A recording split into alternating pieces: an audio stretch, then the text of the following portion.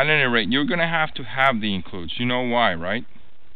Because the includes are the pieces of HTML that you're going to tear apart from all the other pages. And they're going to be common among all the pages. So you want them all included. They are common to all the pages, therefore you want to be able to include them. So you just put them in the includes. Those are the footer, the header, the menus, and the sidebars. And there's going to be several sidebars. As we convert more HTMLs into PHPs, you're going to see that there's more than one sidebar. See the registration HTML. So what did I do? I took all the HTML pages, images, JavaScript folders, styles, everything, and copied them straightforward to timex.php. Then I renamed the one registration HTML, I renamed it to registration.php. I added the MySQL iConnect, which is something that I'm going to be using to connect to the database on all functional requirements. I also included a backup of my Timex database. And then finally, I created the includes folder and put all the common stuff in it. Okay. Alright, let me see if I understand your question. Your question is, I worked out of the HTML version and I did not create a new project.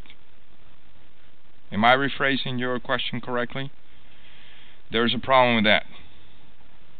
And as you can see, the Timex HTML is a JavaScript project, while Timex PHP is a PHP project. Eclipse is going to treat them differently. You are not going to be able to debug a JavaScript project, but you are going to be able to debug a PHP project.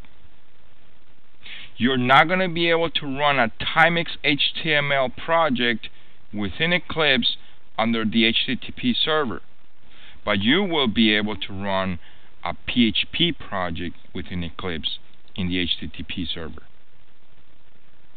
So my suggestion is do exactly as I did in my video lecture. I had my Timex HTML, I right-click on the PHP Explorer and created a brand new PHP project. That's what I did. And I copy all the HTMLs into that project. And then little by little I started converting them. Are there any other questions? Okay, so last Friday I said I was going to cover what? Login? Login in timesheet list?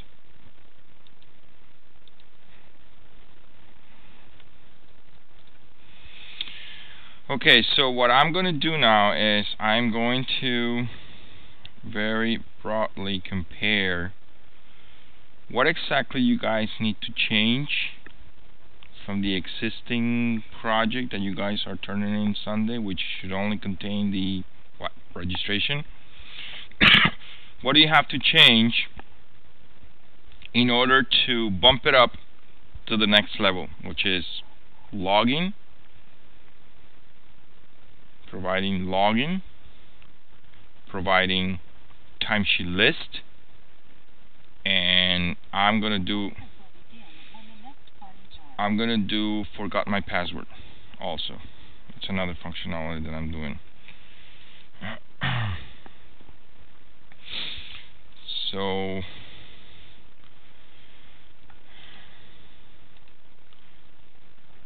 these are the changes.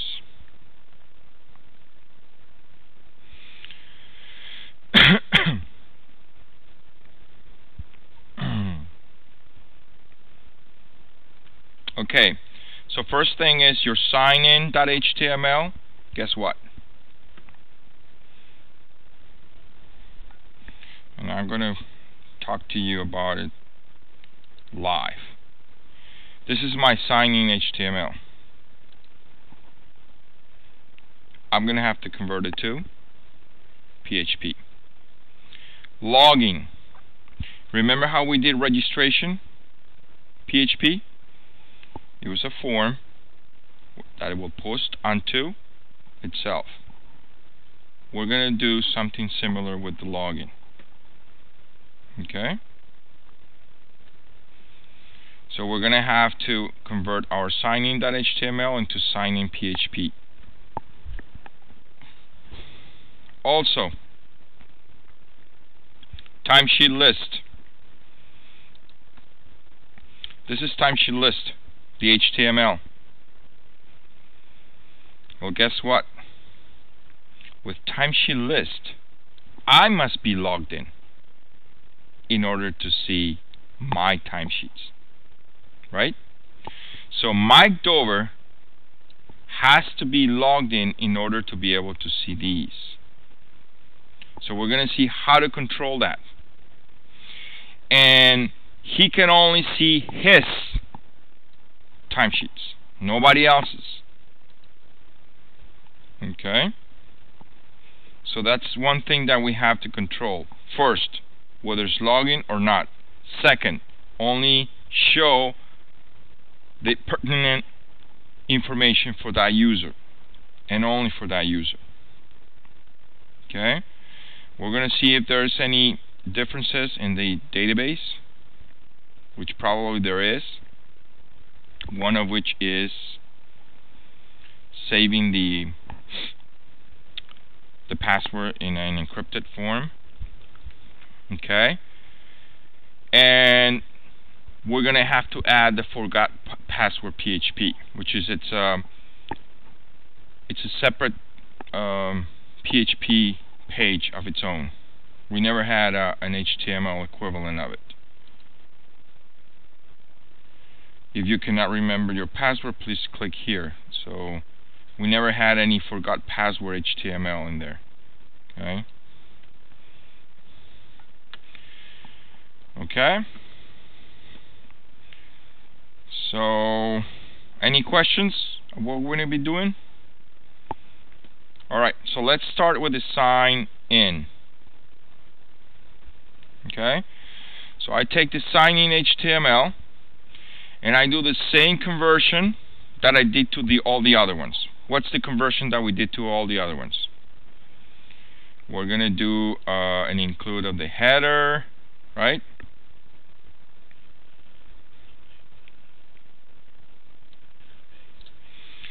And include of the menus, and include of the footer, right? I'm going to have my own sign-in sidebar. Why? Because look at this sidebar for home. I'm sorry, for registration. See this sidebar for registration? It's different than the sidebar for login. So I'm going to have a login sidebar, a sidebar for signing. It's a different one. So I'm going to have to do an include of that one too. Then I'm going to have to keep the same form. Same form. Which form? This form. This is a form, right?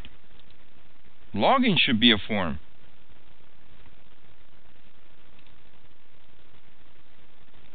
Where is the form? Here it is. Okay. Now in my signing HTML, my form is posting to timesheet list, because that's where I'm supposed to go after successfully logging. Obviously in my HTML I never log in truly, right? So the click to login takes me to timesheet list. But now we have to change that. Why? Because now we truly have to authenticate this user. So where is it going to post to? Itself. It's going to post to itself. Okay? Now let's get familiar with our input tags. Our input tags are username. Where are you?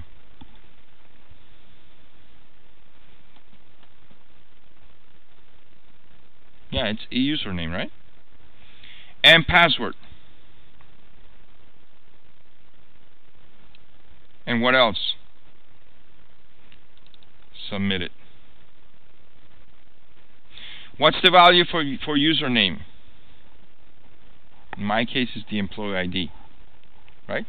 That will be the value. What's the value for my password? Some encrypted. It's not really encrypted, but it's not showing clear text, right? Letters and digits and whatnot. And then what's the value for submitted? Sign in. Got it? Those are the three values that will get posted onto itself. So what are we going to do?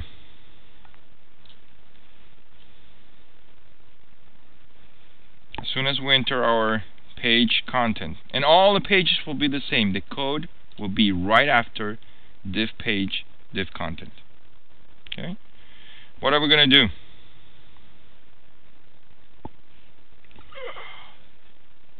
What on earth is this? Yes, it's a PHP global called session, and it's asking for a value of a variable called employee ID, and it's asking whether it's been set or not. So let's investigate a little bit deeper. What exactly is that $_session? It's an associative array. So you guys know it's already an array, right? An array of hashes. Name, value, containing session variables available to the current page. So whenever you want PHP to remember something for you between one page and the next page, you store it in the session. Because that's going to be the only array that the server and the client, our Apache web server and our Firefox browser, will exchange continuously on every page, as long as you are logged in. And this is very important, as long as you're logged in. So what do you think is going to happen the very first time when you ask whether this thing is set or not, and you're not logged in? You're going to say, I have no idea what you're talking about. There's no such thing called employee ID under the session. In fact, the session is empty. So, in that case, what happens? You jump all that stuff. Oh, actually it's just this. You jump this and you go into the else. And the else asks for what? So at this point you know you're not logged in. So much you know. And then you say, okay, let me ask and see if maybe somebody tried to log in. How do you know that?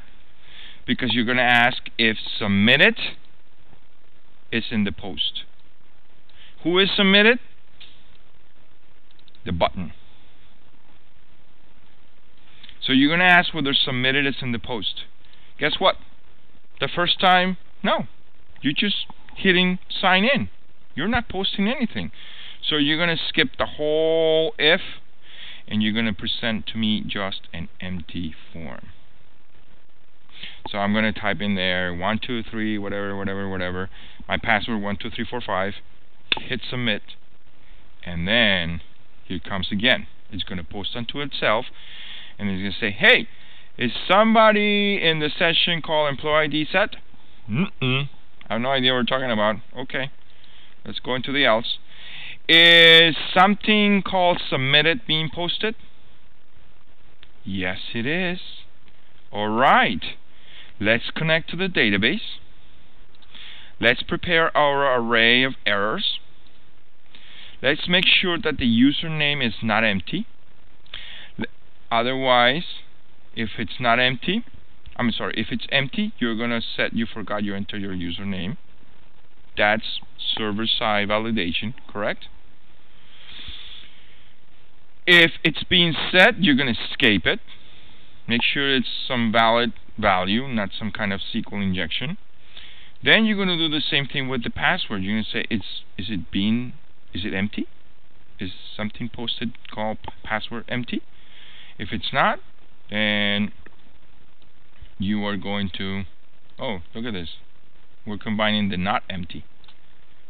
This in here, our condition was if it's empty, then do this. The condition here is if it's not empty, then do that. You can do either one. It's fine. So you're going to escape it, right? And you're going to save the password in $P, the username in $UN. Okay? And if there are no errors, that means, you know, everything went okay. We got a username and a password. What are we going to do? We're going to go to the database. We're going to create this query. Okay? And this query, let me start my SQL query browser, which I like much better than my PHP admin. And this is the query that I'm going to be executing. Select ID, employee ID, name, email, employee type, manager G from employee. Okay? And I'm going to make sure that it's Timex by default. Okay? So it's my Timex. Where employee ID equals, and notice that I have employee ID between single quotes. Why? Yes, exactly. Because if you go into employee table, you're going to see that the employee ID is a varchar of 11. Okay? That means I'm going to be storing 123-45-6789. That's 11. It's the social security number. It's 3-2-4. Okay? So I need 11 characters to save the employee ID. And it is a string. That's why in the query, you got to set it up in such a way that you make sure that you put those single quotes. If you don't put the single quotes, it's not going to take it. It's not going to execute the query correctly. So let's find out somebody's social security number here. Mine. Right? I'm going to copy the field content and I'm going to set it up in here.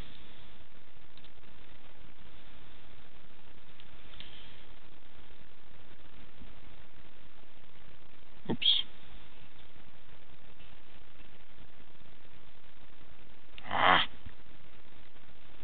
There you go. So I'm selecting all that stuff from employee where employee ID equals that. And the password equals what? The SHA-1 of what this guy just showed me or posted to me, which is 1, 2, 3, 4, 5. Okay? So $P is the clear text password. You SHA it, which is going to give you the 255 character encrypted equivalent, and you're going to compare that to the password field in the database. You execute this. Here it is. I found the user. In fact, there's a problem with this. I should only find one user, right? Remember we talked about this in registration?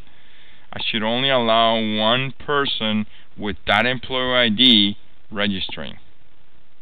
Well, I don't have that constraint yet implemented yet. That's why you see all these. But in reality, you should see only one user coming up in the results. Okay? So that's the query that you build.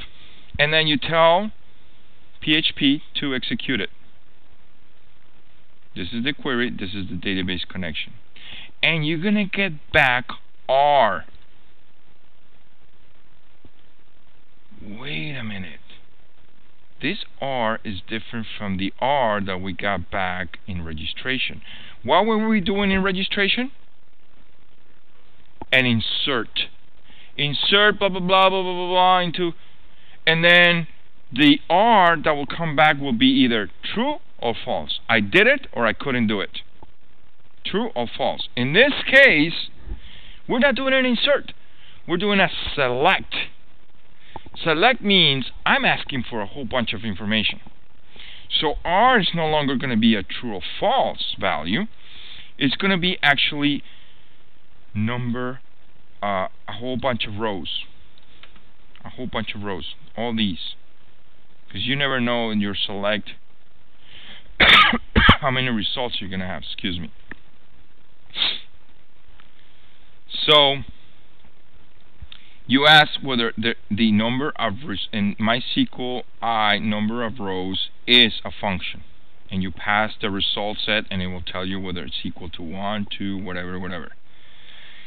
If it's equal to 1, then you have found a match, which in this case you will not. You found 4. That's not good, right? So let me do this. Let me get rid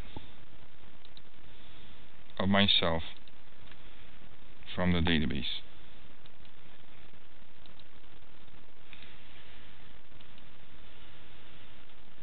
Delete rows. Apply changes. And now we're going to run it again. How many did we get now? 1. Okay? I just got rid of Alvaro Escobar 4 registrations from last week. Now I should say, okay, the number of rows is equal to 1. That means you found me. So now you have authenticated this person. This person has given you a username, and it has given you a password that matches what you have in the database. So you know who he is or she is. So what are you going to do? You're going to tell MySQL to fetch the array of results.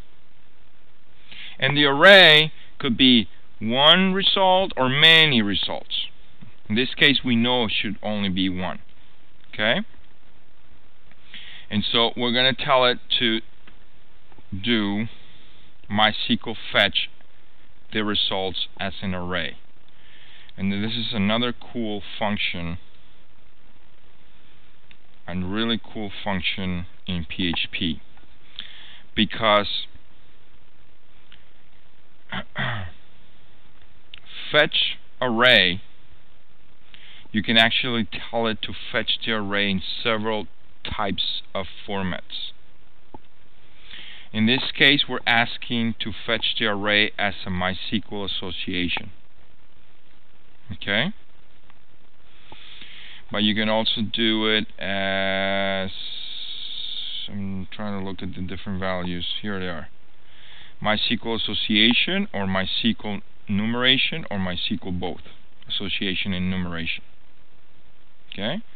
And that's pretty much what it means. Is it determines how you're going to access the values in that array.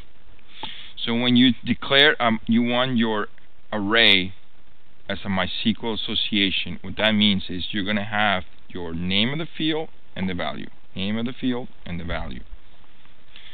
Right?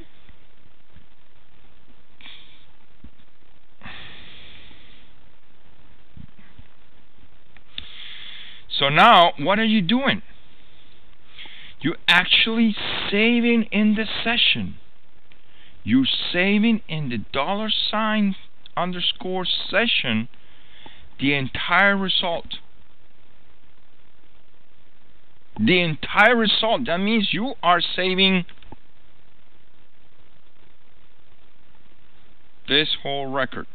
You're saving the ID, the employee ID, the name, the email, the employee type, and the manager ID of the person who just logged in. Okay? All those will be available in the session from here on until the user logs out. Okay? Yes, you can keep pushing stuff. You can keep putting stuff in the session. And then when you're done with it, you're just going to push nothing, which will erase it. Empty. Okay, and we're going to see how that's done in the logout. Which, by the way, if you implement login, you also have to implement logout. Otherwise, you will never be able to get out of that session. Okay? And then you call. You guys are starting to get the hang of this. This is just a bunch of functions. It's just calling PHP code is just calling a whole bunch of functions. So what is MySQL result? Free. Frees the memory associated with a result. So the memory that this thing was holding, where is it? The memory that this result was holding, it's being freed. Okay? And you're just closing the connection. Now, why do you want to free that? Exactly, because you already stored it in the session. You don't want any other piece of code to have access to that, except through the session.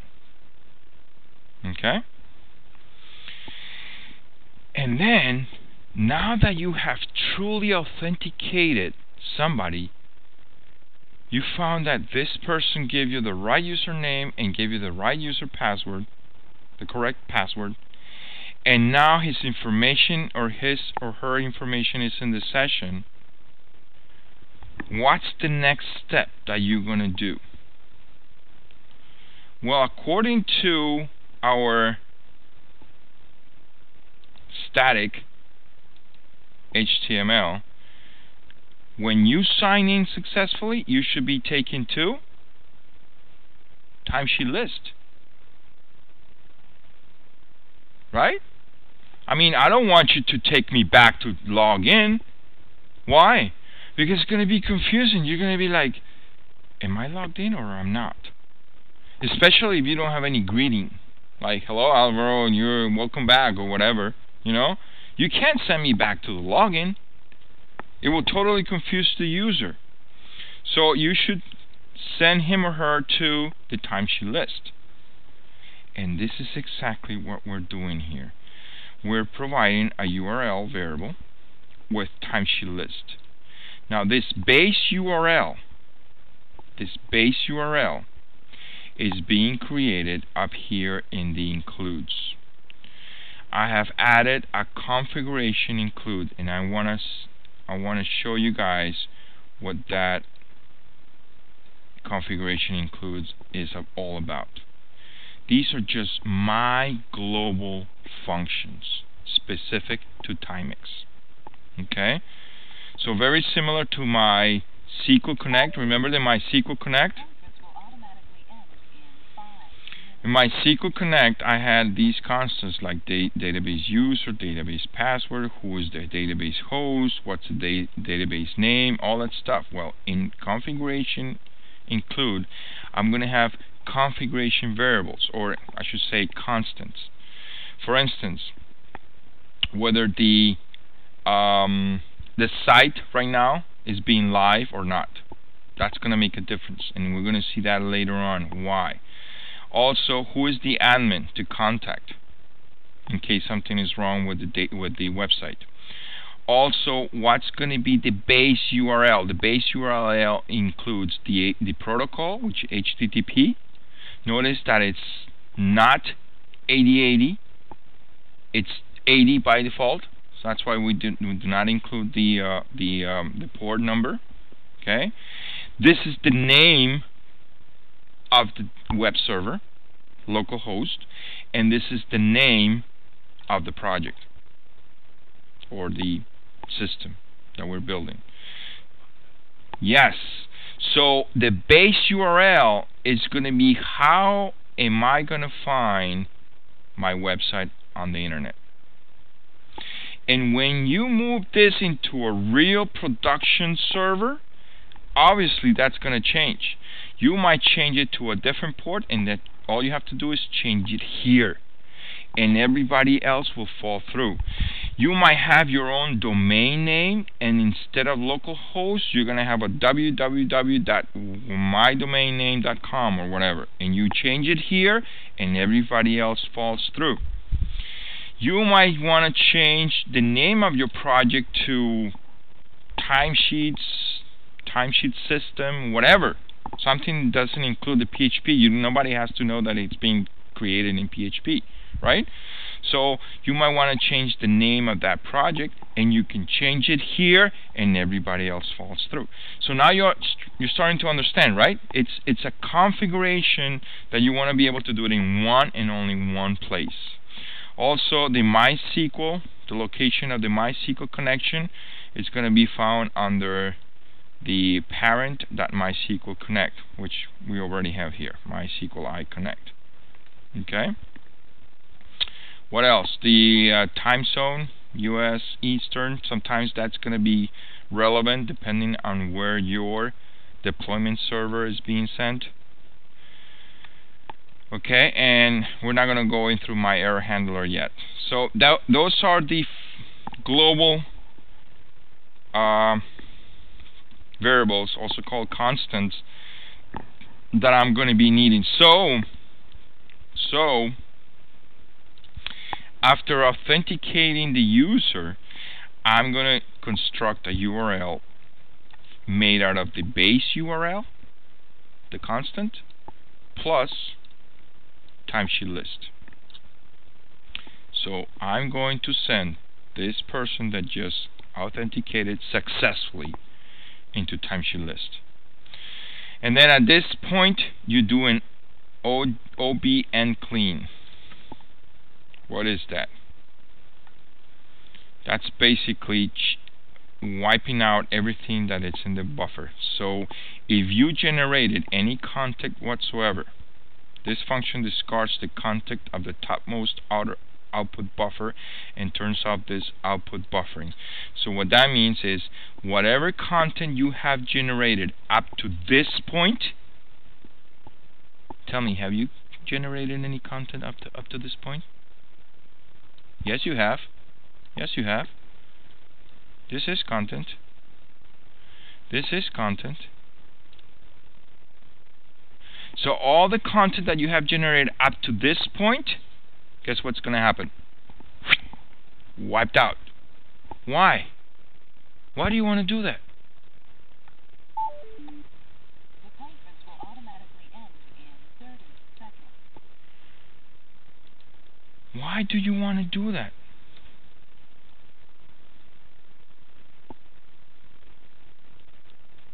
Take a wild guess. Why? Because I'm sending the user to a different page.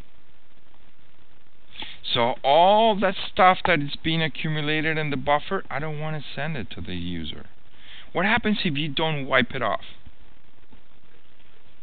It will give you two headers, it will give you two menus, and it's going to be a mess. So you want to wipe out whatever is in the buffer so far, because you're about to send me to a different URL. And how do you send me to a different URL? You tell the header, go to this location. This is almost like clicking on a link.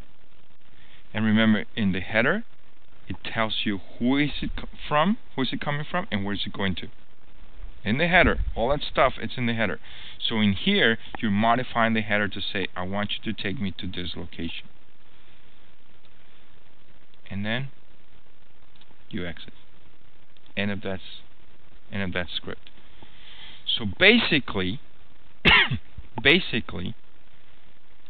login becomes input this stuff,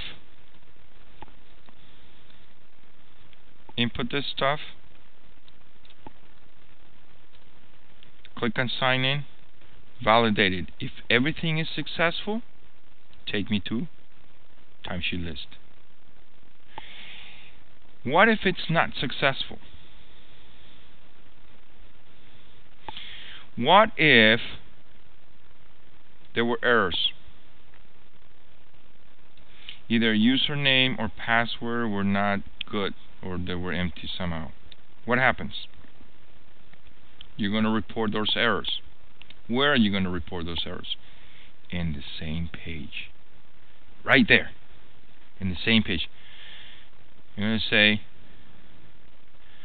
password should not be blank, or whatever. What is the validation for password? You forgot to enter your password. That should show up right here in the else. If there's any errors, you're going to navigate in a for each loop through all the errors, and you're going to put them in red. Remember? You're going to put them in red with a breakpoint. So you're going to show me all the errors. Please try again. And that stuff is going to show up in the same page. Notice that you should not wipe the buffer when there's errors, obviously. Now, suppose that there's no errors, but this person did not put the right combination of username and password. What do you think is going to come back here as the number of rows? 0. What does that mean? Sorry, man, but either your username or your password do not agree with what I have in the database, and you're not going to report who is missing or who's the incorrect one, because that may lead to security breaches. Okay? So at this point, all you know is that either the username or the password were not found in the database. So what are you going to do? You're going to go into the else. No match was made, and you're going to report it in a class error. That's probably red. A paragraph class error will probably show up in big letters and red. It's either the username and password do not match those on file, or you have not registered yet. That's also a possibility. Maybe the person believes that he or she has registered and in reality hasn't. Please register, and you click here and you provide the registration link.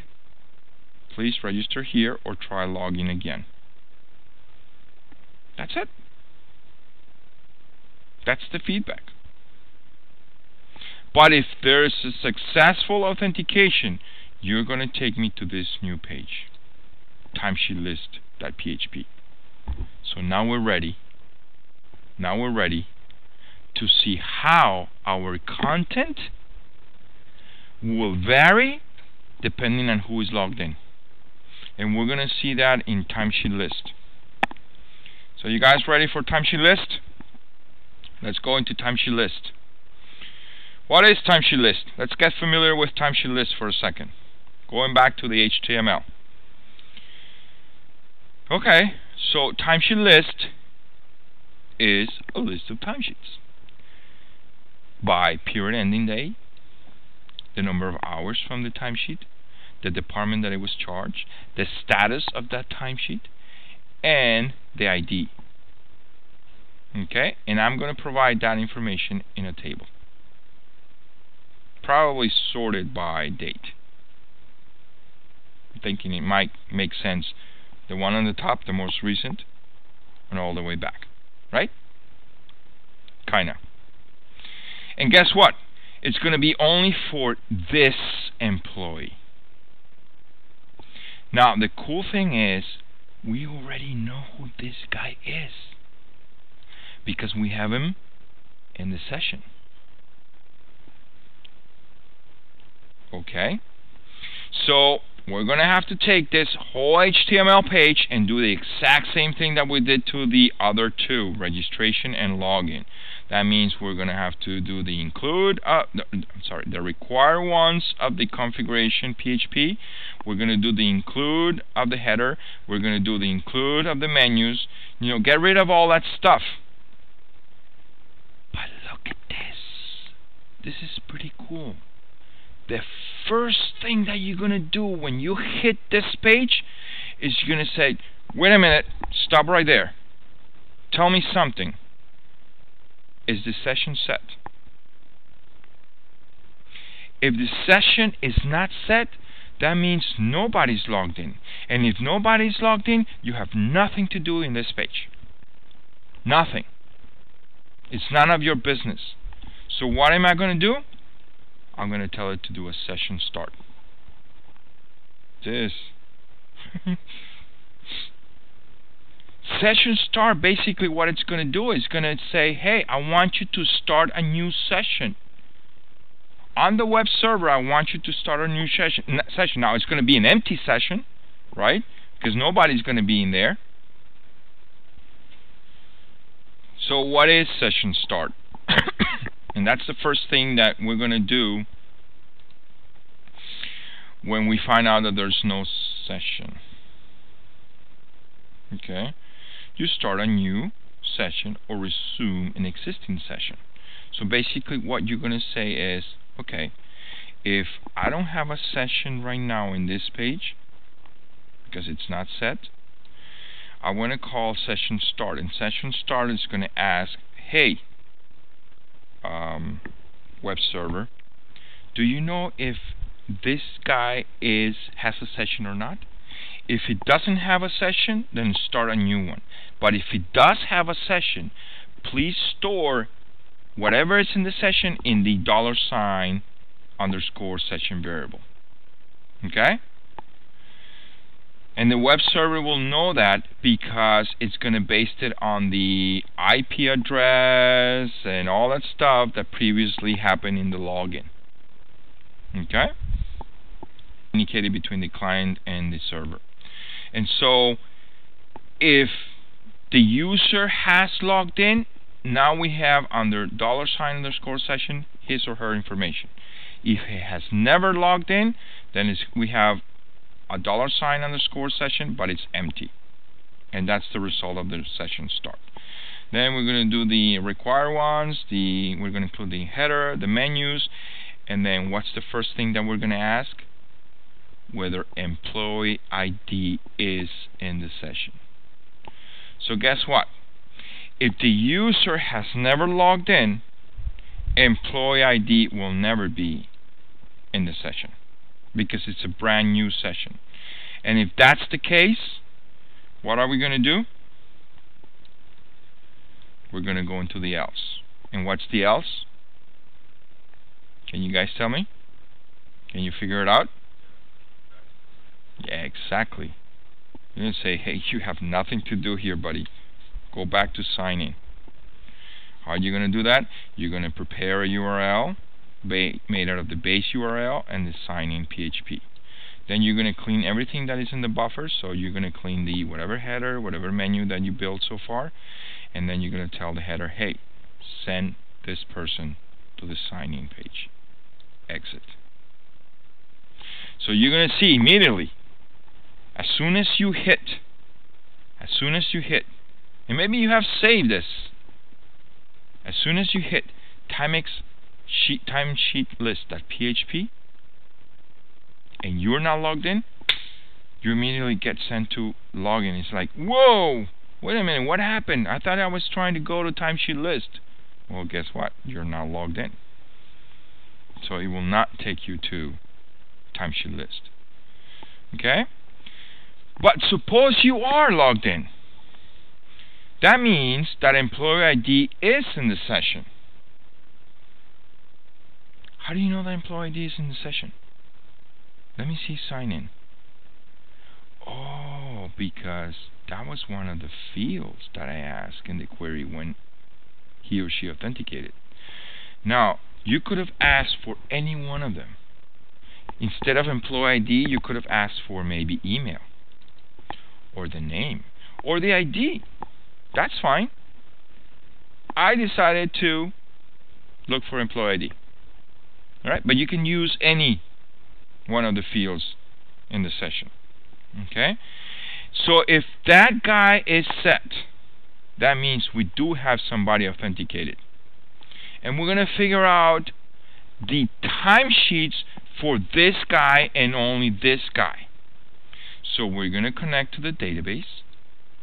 We're going to say from the session the ID. Can you tell me what ID is this?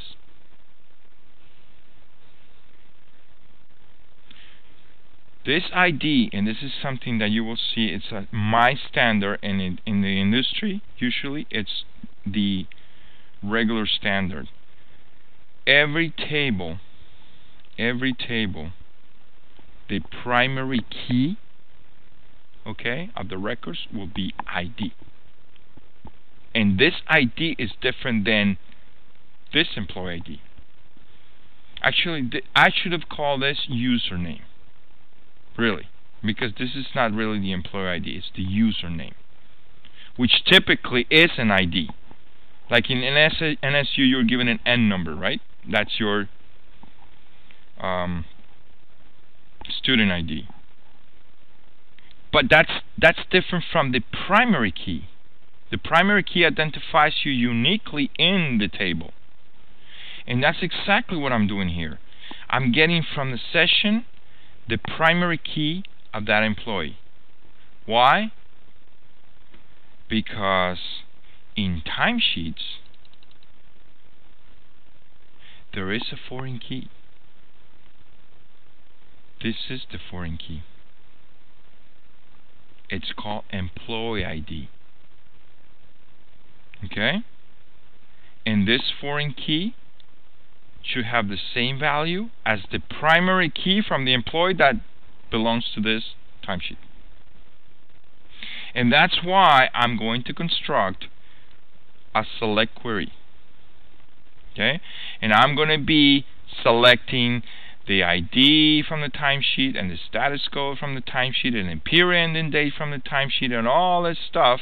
I'm going to also be selecting the name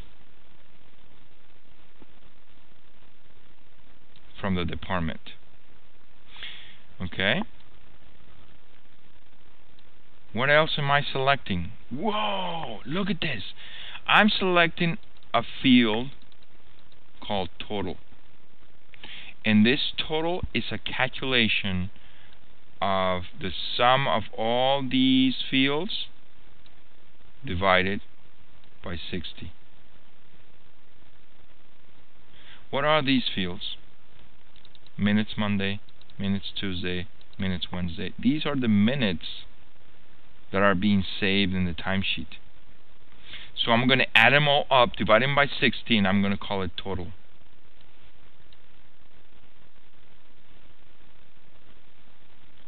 This is Structured Query Language 101. And I know some of you guys might be a little bit, and if you need any help with these structured query language, let me know. You say, hey, Professor, I have no idea what kind of query I need.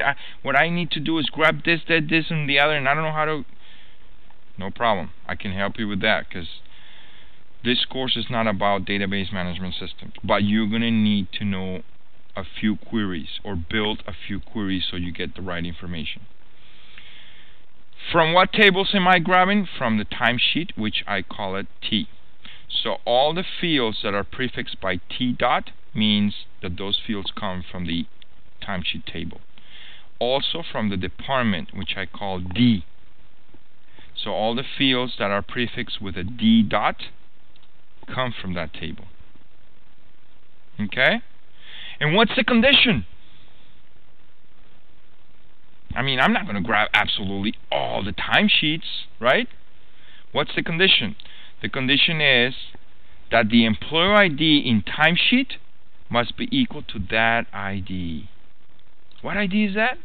Well, the one that is in the session. So I only grab that guy's timesheets. Because the employee ID from the timesheet should be equal to that ID that is in the session. What else? Oh, and the departments agree. So the department in the timesheet agreed to the department code in the department table. Why? Because I want to show the department name. Okay? And what else? Oh, and the status code is not equal to C. What is C? Cashed, paid. So I want in here, I want all the timesheets that are pending, approved, disapproved, what else?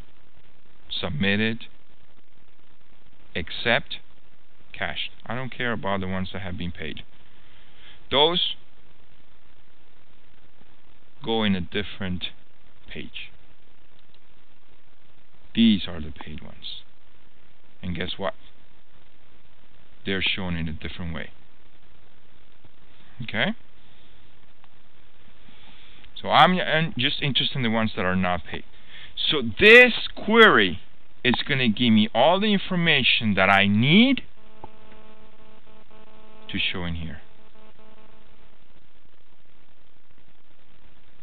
So to test it, I'm going to copy it. I'm going to go to my query browser, paste it, and I'm going to, instead of put $ID, I'm going to put 123-45-6789. And I'm going to run it.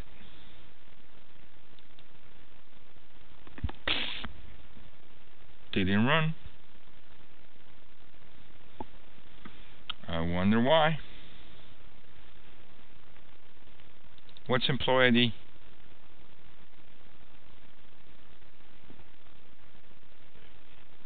Alright. I should say, what is $ID? Ah! You get it now. It's the primary key. So, Mike Dover's primary key is 1. So it didn't make sense to put 123-45 whatever. It's actually 1. And I got rid of the quotes. Wait a minute. Do I have quotes in there? Yes, I do. What's employee ID in the timesheet? This is in what? This is in the timesheet, right? Employee ID.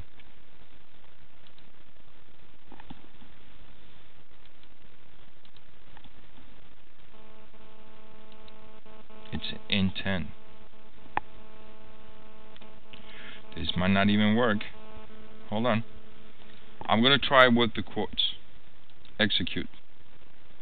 I'm going to try without the quotes.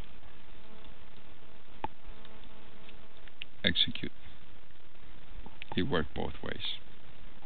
Okay, so you can have. I know it will not work with a string. You have to put the strings in single quotes. Okay, so the numerical values you can put it with between quotes or no quotes whatsoever. At any rate, how many records did I get back? 2, 4, 6, 8. I have 8 timesheets from this guy. These are it. 4, 39, 40, etc., etc. Look at this from 2010, 2012. They're in different order. Okay? What if I want it in a certain order? Order by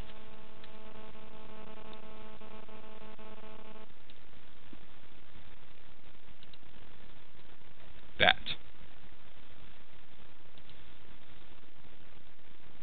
Oh, that's ascending. I want descending.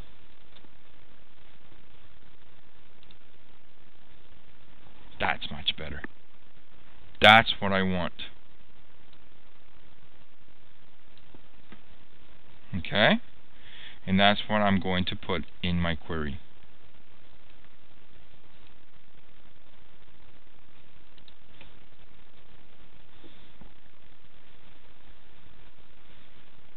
Got it?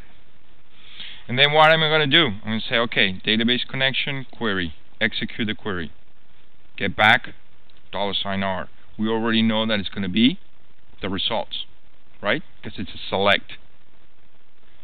What if it doesn't come back with results?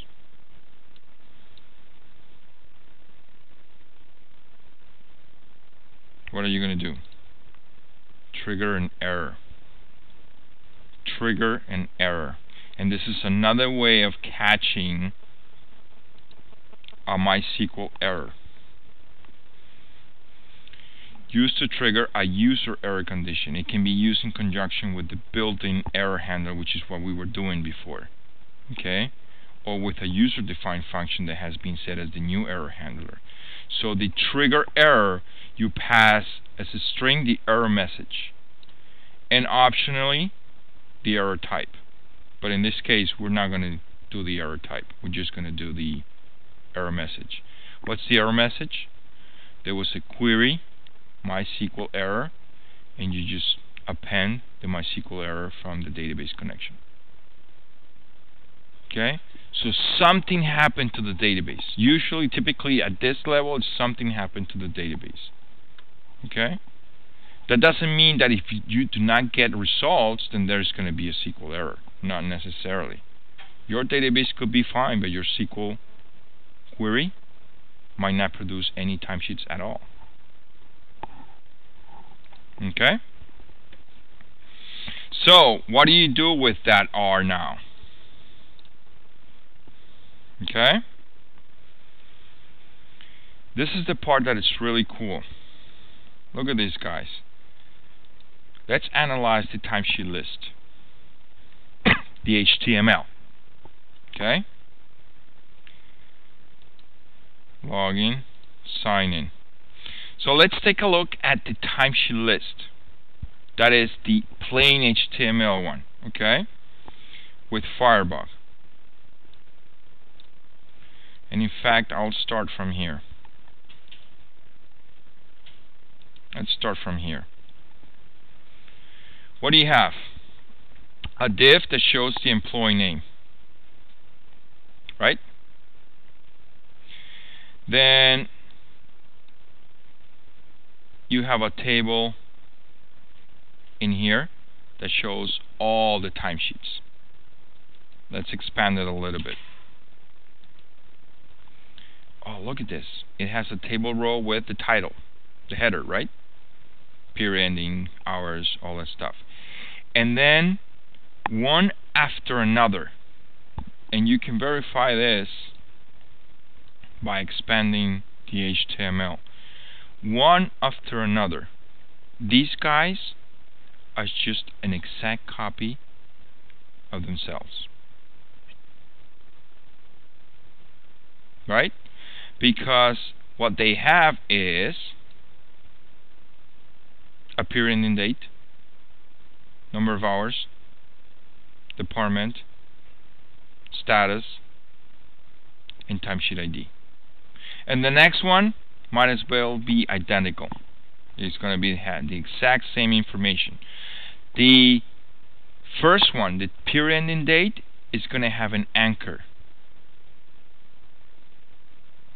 Okay? It's going to have an anchor, and that's going to be key. Why? Because when you provide the list of timesheets, you want to be able to provide a link to the actual timesheet through the period ending date. So when I see my whole list, I should be able to click on the period ending date, and I should be taken to the specific timesheet information. This is just like a review of the timesheet, because it's part of the list. You don't want to get everything, right? but when you click on it, you should get everything. So what's going to be the link that you're going to provide? Well, the answer is depends. If the timesheet is pending or disapproved, that means the Mike Dover should be able to modify it. So the link that I'm going to provide is going to be enter hours. Remember, enter hours is the page where I can actually enter information for that timesheet. But what if it's approved or submitted? Mike Dover shouldn't be able to modify it. So let's take a look at the second example. The second example, indeed, the anchor is different.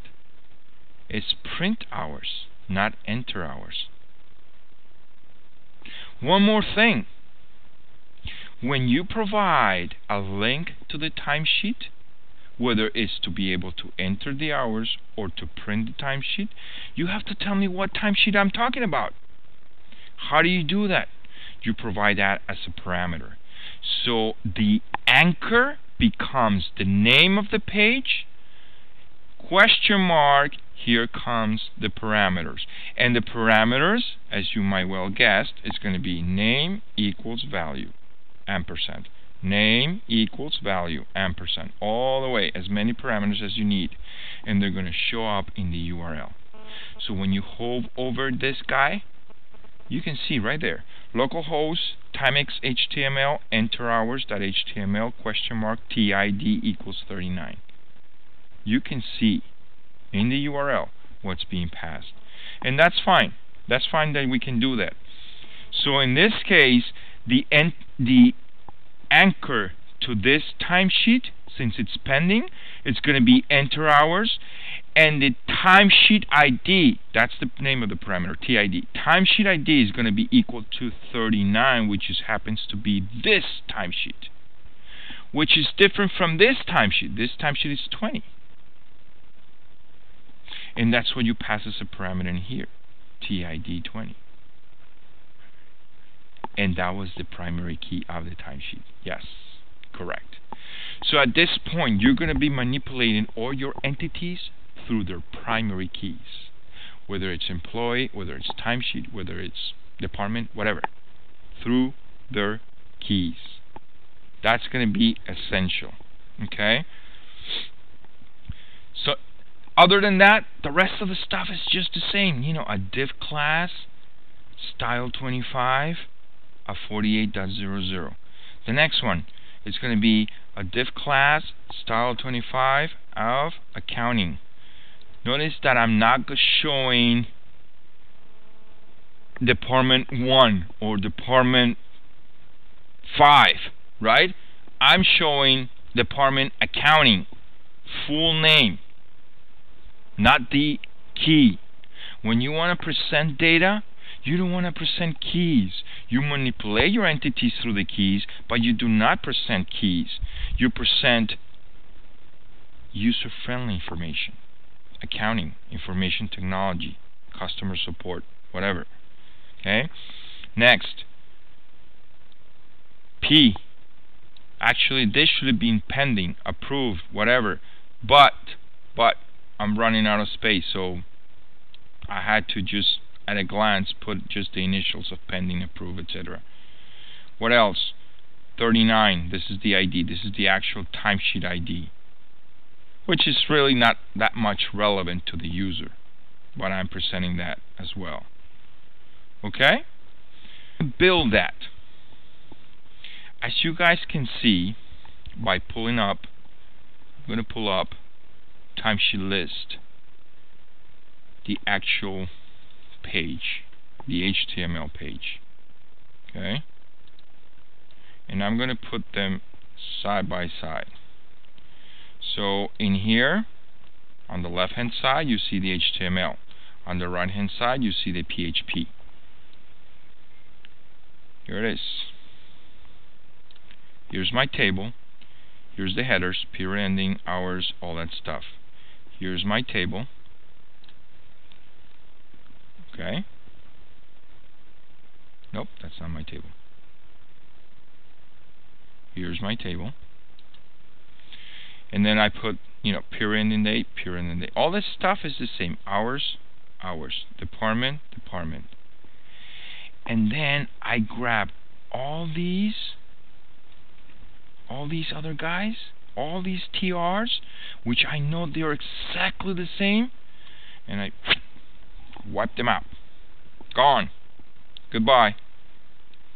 You're just going to leave one. Why? Because that one will get repeated in a for loop. Okay? That one will get repeated in a for loop. And that for loop comes from the results. So the first condition that you're going to ask is, let me see if there were any results coming back. So how do you do that? You say, MySQL, give me the number of rows. Very similar to the way that logging was. In the logging, when you got exactly one result, you know you found that user.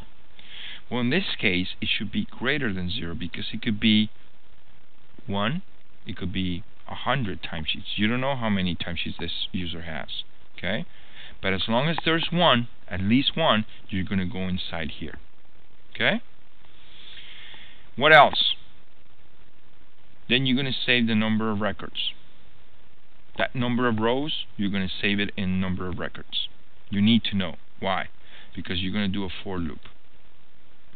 So the for loop will take you from I equals 0. As long as I is less than the number of records, remember, in this case, I is 0 based. The number of records is not. That's why you say less than number of records. And then you increment your counter. What are you going to do? You're going to say, hey, fetch the array.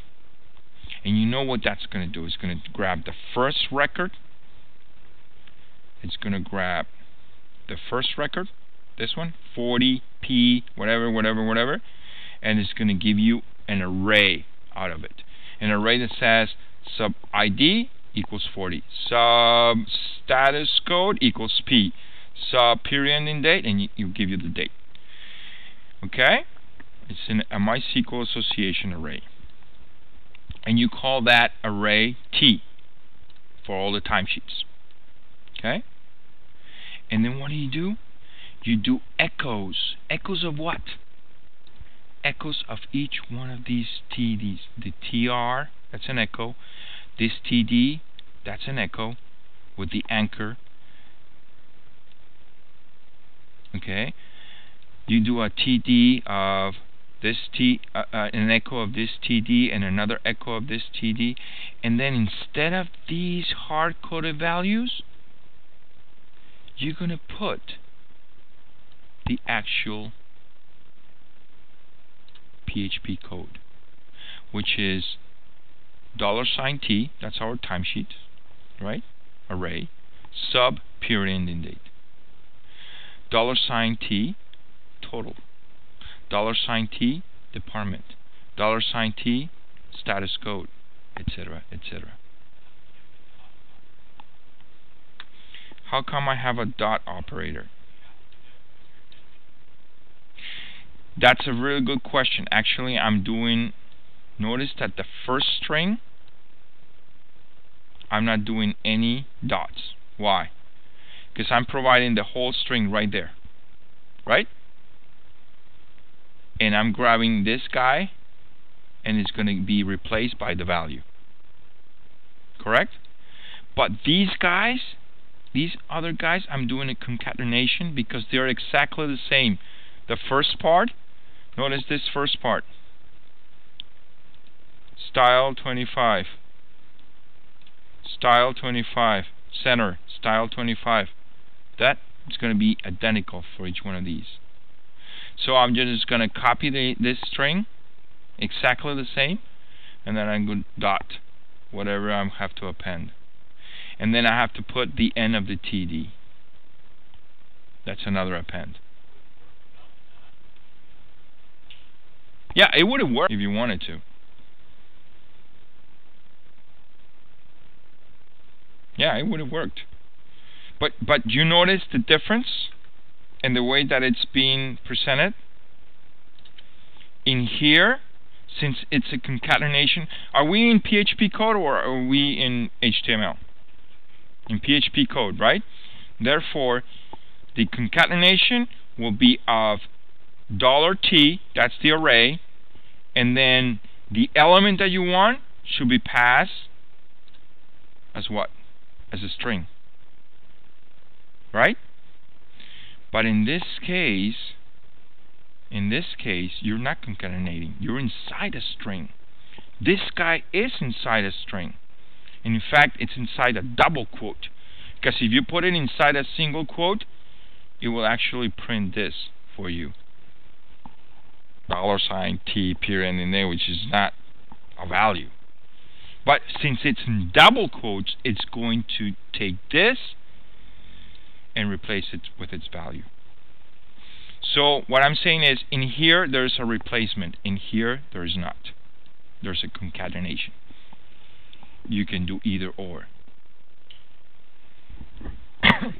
You get it?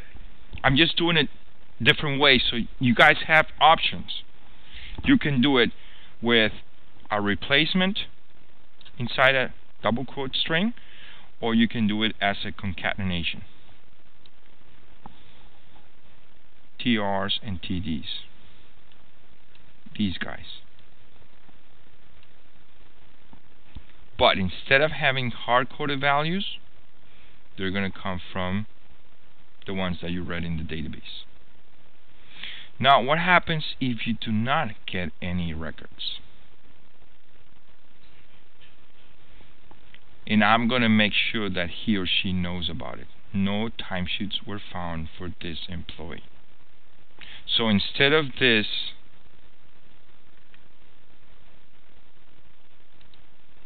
list, I'm not going to show a table at all. I'm going to show the message, no timesheets were found for this employee.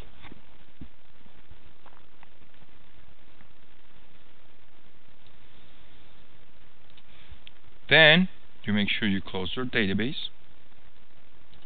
Right? What else? You're going to include the sign-in sidebar. You're going to include your footer. I'm doing a close connection again. I don't know why. That's wrong. I don't really need that. Because at this point I'm exiting. And that's it. Yes, that's a very good question, Tim. So the question is, if instead of putting P you wanted to put pending, the word, or instead of A, approved, the word, what you could do is, in the status code, instead of just putting the status code, you can do an if statement right there. An if statement that says, if $T status code equals P, echo, what? Yeah, pending. Otherwise, if it's equal to whatever, the thing is, at this point, it's so long, that if statement, that it will make more sense to create a function for it. Okay? It will make more sense to create a function, which takes me to the part about functions. Notice that in this case, in the configuration, not only I have defined constants, I have also defined a function. And this is what you can do when you have a function that you're going to be using all across the different pages. It's a global function, some kind of utilitarian function that does something. In this case, the myErrorHandler, and we're going to see how that's being handled, okay, in case of errors. MyErrorHandler is going to be a global function that it can be called from any page. So instead of having a whole bunch of ifs in here, it will make more sense to create a function, and you pass the status code as a parameter, and then what are you going to do? You return back just a string, and that string is made out of whatever, pending, approved, depending on the value that is being passed. Okay? So now you're being presented with this list of timesheets relevant only to Mike Dover, nobody else's. How did you guarantee that? Because the query that you built against the database makes sure that it grabs only the data from that employee. And that's how you're going to be able to guarantee that only the rightful owner of the information will get that information. First of all, that it's logged in. How do you check that? The session. The session must have information of somebody has been logged in and who is he or she. So you grab that ID from the session and you use it to do all the queries that you need.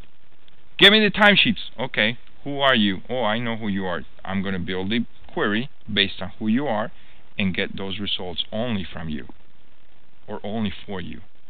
And then you present it. The presentation at this point, if you guys have done a good job with your HTML static pages, at this point all you have to do is grab one of them and put it in the PHP version, and all the rest of the stuff just falls through.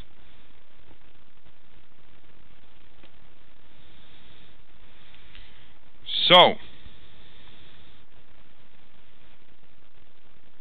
let's test it. I'm going to test it.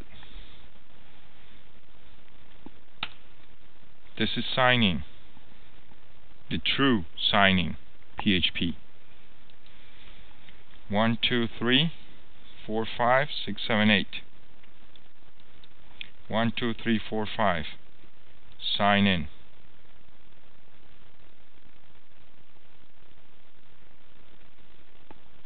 These are Mike Dover's. See this? Timesheet list, PHP? These are Mike Dover's timesheets. 2, 4, 6, 8. The same ones that we got in here.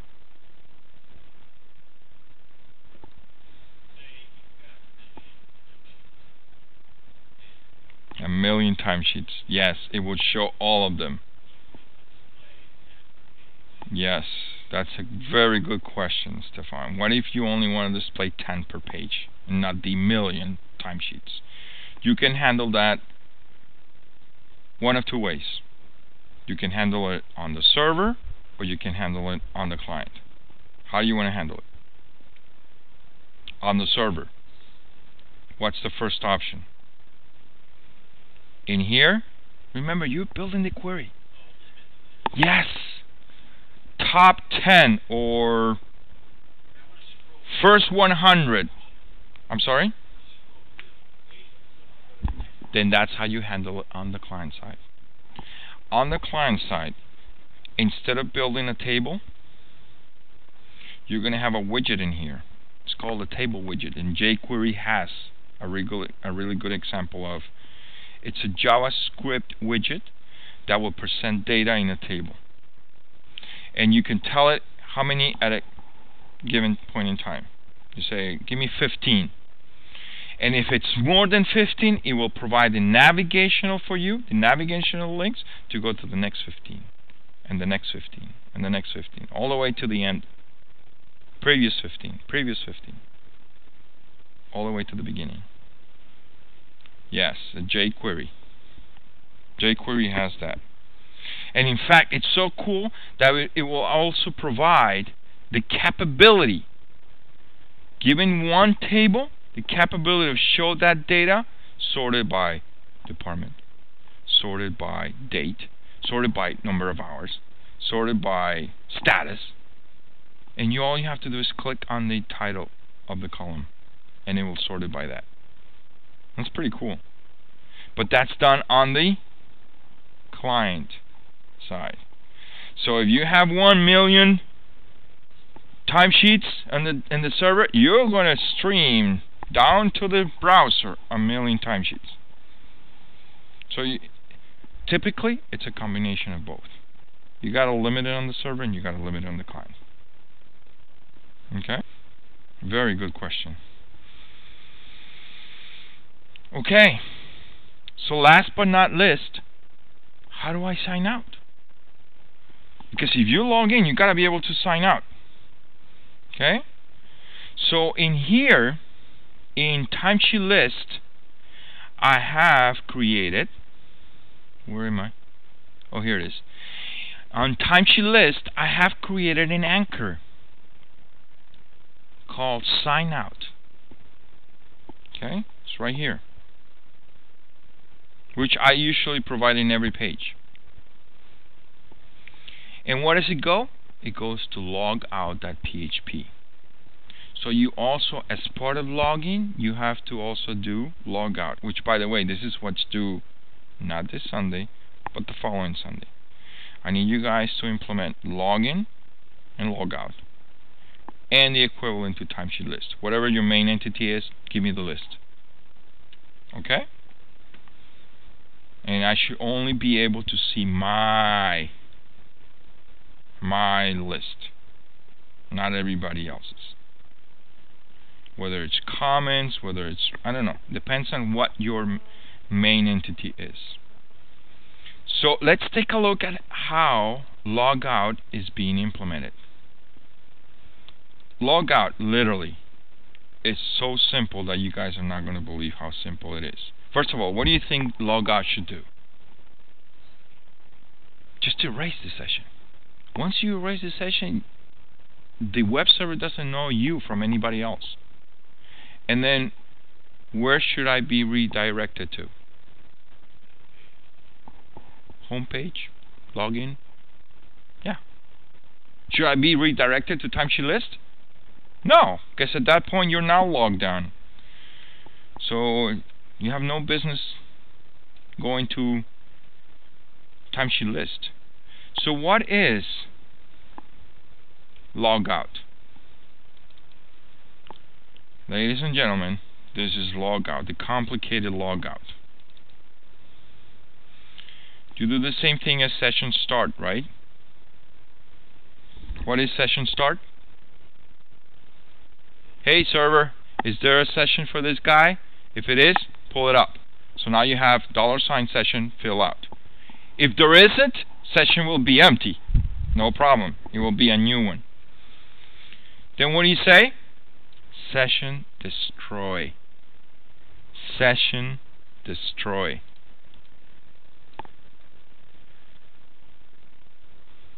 This is the cool thing about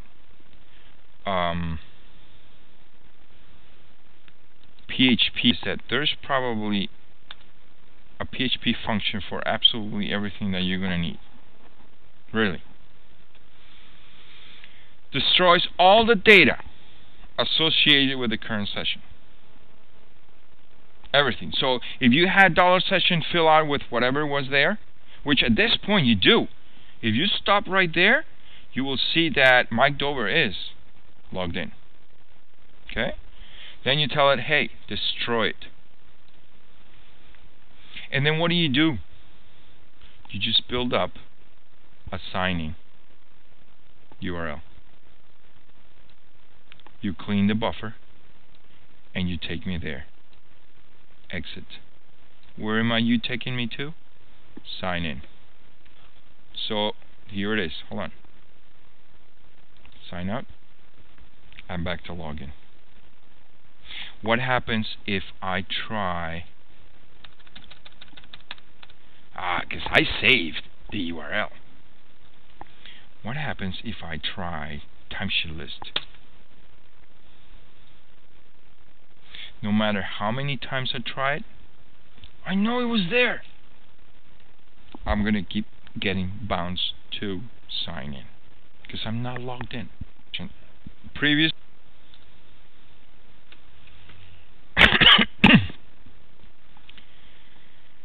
Alright, finally, so you guys believe me, I'm going to sign in as somebody else. What do you want me to sign in as?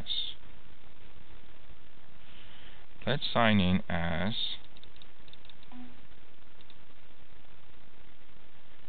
Ajay Kumar.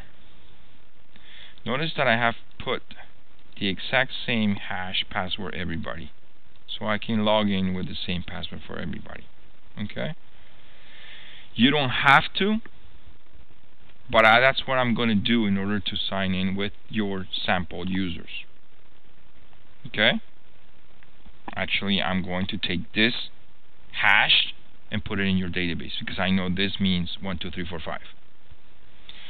So I'm going to sign in as a J. Kumar. A J. Kumar is that social security number.